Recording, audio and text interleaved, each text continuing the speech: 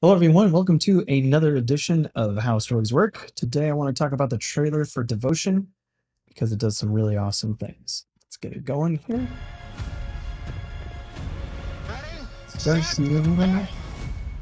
Very excited.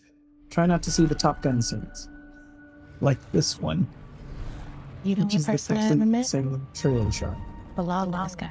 So, a little excitement here in the beginning. Belong down here, but it's just okay. What's going on in person. This is just set up. Here we go. Commanding all Coach, one of the best pilots I've ever seen. Best pilots ever seen. You weren't supposed to be a naval aviator? All right. Main character through line. Must be hard being the only naval aviator. He's got an inequity with what people see when they look at him, and also the fact that he just wants to be thought of as a naval aviator. So that's main character through line in universe. His physicality is what's at odds with who he truly is, and that's where his conflict's coming from. First through line, only 30 seconds in. Absolutely. Does an awesome job. More likely than not, he's going to be the steadfast character. So, who's going to be the character that's going to have the changed perspective? Whole world's looking different. This guy is familiar.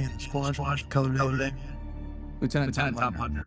That's the same guy from Top Gun. Jesse Brown. It's good to meet you. All right, here you go. Influence character through line, right? And obviously he's going to be coming from the mind domain. So if the main character is in universe, then the influence character is going to challenge from mind, his fixed attitude, his prejudices, what he thinks is going to be challenging. Those are the two through lines. So far we have two through lines. It's only been 50 seconds. Whoa, there's two of them together. What does that mean? What's coming up next? We're taking a slight detour on the way home. Say He's going to mess with him. what are you going to find out about your wingman being 18,000 feet? What are you going to find about your wingman at 2,000 feet? This is the relationship story through line, which is exactly what Top Gun Maverick was missing. It had little bits of it, but it obviously didn't have something as strong as this. Relationship story through line. Wingman, whether or not they're going to be there for you, and messing with him to kind of pull him up to his level. That's a relationship story through line in psychology. Only one through line left.